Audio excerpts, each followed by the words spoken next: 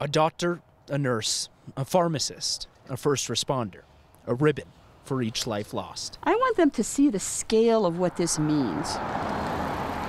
Nearly 3,000, enough to line the sidewalk in front of Carol Tim's house in Fort Collins, from one corner to the next. There are at least 2,900.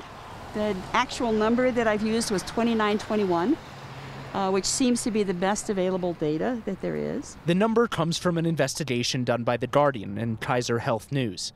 The government hasn't released data on how many healthcare workers have died from COVID-19 in the United States. Whether they're doctors or whether they're orderlies, these are people who are doing their jobs who sacrificed. They were on the front lines and they died. For Carol, the number is personal. I was a doctor for 38 years. I retired 2 years ago. For decades, she worked to treat the sick and help the injured.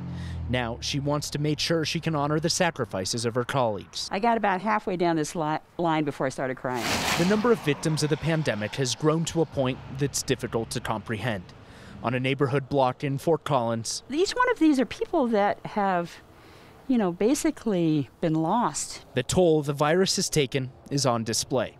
Carol wants everyone to look. People don't know it, but they should know it because the folks that are doing this care are sacrificing so much. A small way to remember the lives lost. In Fort Collins, I'm Mark Salinger, 9 News.